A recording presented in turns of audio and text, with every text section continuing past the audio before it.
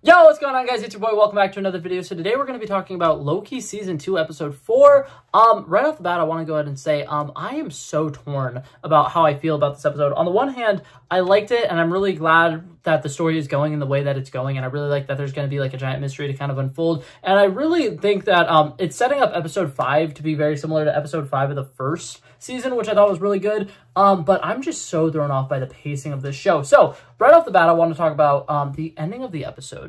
Spoiler alert for people who haven't seen it. If you haven't seen it, click off this video, maybe come back to it later. But the way this episode ended is such a huge cliffhanger. The TVA as we know it is probably destroyed, and I am incredibly confused about what that means for us going forward, because they were trying to save the TVA, and obviously by the end of this season there's probably still going to be a TVA standing of some kind, and I'm really confused about whether or not it's going to have to be like rebuilt from scratch, or if they're going to be able to like go back in time and somehow redo this moment that they just did. Because one of the last like set of promos that Marvel put out before releasing the first episode was one where Loki kept saying, it's going to be really hard to explain this to you guys again. And then he says, I've been pulled through time and I am going through between the past and the present, or whatever his monologue is. And then he says the word again. And then he says one more thing about how this is going to be really challenging for us to accomplish again. And so it very much set up the idea that there's going to be like a time loop, essentially.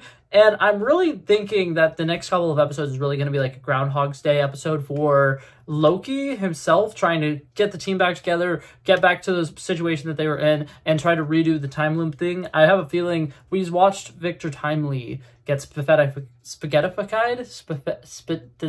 He got turned into spaghetti. We watched that happen, and I feel like after seeing that, we're probably going to see at least 2 more of the team members doing it, because I feel like something that would make a lot of sense is if they have to do exactly what they were just attempting to do, but do it again. And then we have Mobius do it, because Mobius thinks, oh, okay, I can do this. And then he dies, and then they get reset again. They fail, obviously. And then Loki finally realizes he's the one who needs to do it, and he needs to use his magic. Or like him and Sylvie realize that they have to do it together.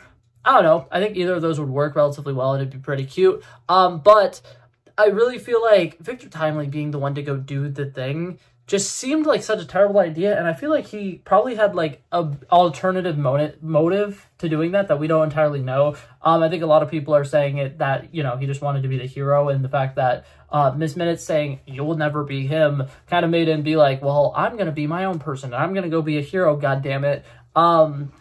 But I feel like it's more than that. I feel like Victor Timely is still a lot smarter than he's letting off, and I feel like that's probably the last that we've seen of Victor Timely.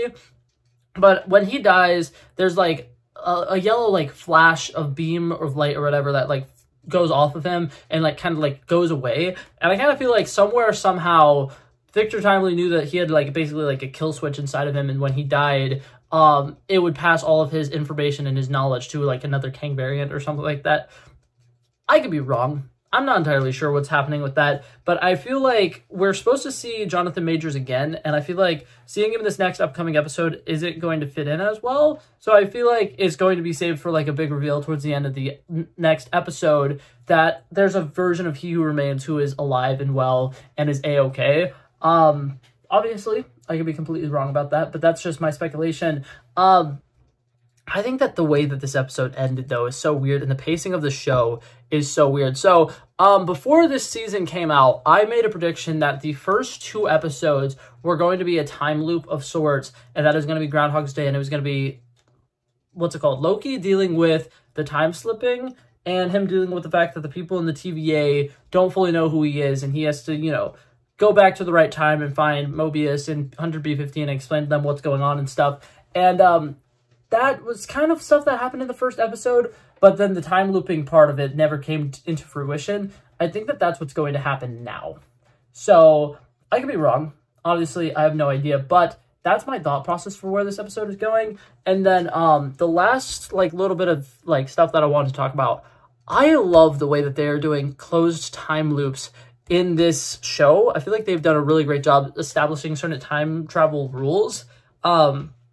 I feel like when they put out Avengers Endgame and they basically were like, movies like Back to the Future are bullshit and stuff like that in the MCU, a lot of people were like, oh my god, that's absolutely terrible. And they were like really upset that the MCU finally is doing time travel, but they're not doing it like the way that they want it to be done. And I feel like Loki so far has kind of been reestablishing certain time travel rules and basically establishing that the reason why the rules in Endgame were the way that they are is because the TVA prunes those branch timelines, like things that aren't supposed to happen. And I feel like because of that, the fact that the TVA isn't pruning timelines anymore, now we can have some of those like Back to the Future style time travel tropes that we know and love. And I think that the way they're doing it in the show is great. One of the main ones, Ouroboros having like his name like literally like explained perfectly.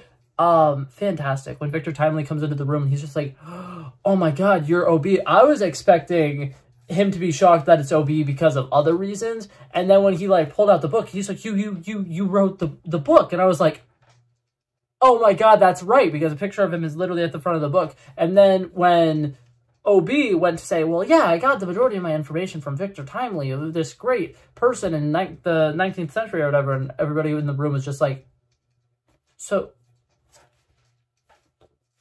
what? And then they obviously say the thing that the Ouroboros is, which is a snake eating its own tail. That was great. That was fantastic. I think that the closed time loop of Loki having to prune himself, that was pretty cool. And I really liked the way that they did it as well, because I feel like they did a really good job of like building up the tension. But like the second they switched to showing the past Loki instead of current Loki, I knew immediately what was happening. I was like, okay, so he's about to, you know, be on the other side of the elevator doors, which is where Sylvie is like, oh my god, there you are. And then Loki's there. So, I don't know. I kind of didn't like that this happened as quickly as it did. I feel like obviously it's cool that they're paying off that little trope and, you know, completing the loop like I was just talking about. But at the same time, I was really hoping that that was a reveal that would happen towards the end of the episode. I feel like all of the events have happened in about like 3 or 4 days. And like pacing-wise, everything about Loki, the entire show, it just feels like it's going way too fast. And I like it, and I'm really enjoying it, but I really wish that if they make another season of the show, they really spread it out. Because as of right now, we got the first season, which is 6 episodes, which I think did a really good job with the 6-episode format. I think that it's done a pretty solid job. But then this season so far to me has been really all over the place. The first episode seemed perfectly paced. The second episode seemed to be a little bit too fast. The third episode seemed a little bit slow at points, and then it sped up towards the end. And then this episode kind of hit the ground running, and then also towards the middle of it, there were some parts where it kind of felt a little more dragged out. And I'm kind of like upset because like there are parts of this episode that I feel like would have been interesting, like full episode arcs, but we didn't really get to see it. Like the character Dox and her entire army being, you know,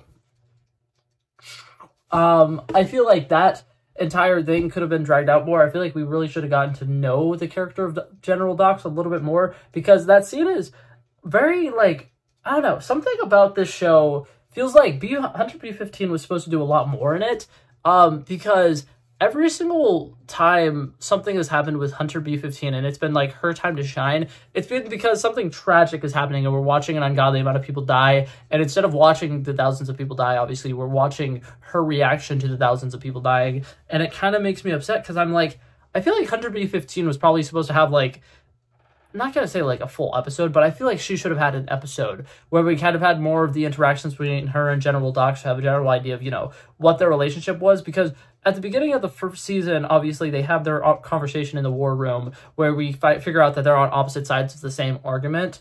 And other than that, we know nothing about their connection. So when we see Hunter B-15's reaction later to the fact that all of them are, it's, I don't want to say it's lackluster, but it's just like, it kind of feels like, I don't know. It just felt kind of like they were missing stuff that would have been helpful to convey the emotions that we needed to convey there. I think that the actress did a really good job, but like I said, we don't know the connections of the characters, so it doesn't make as much sense to us. Why?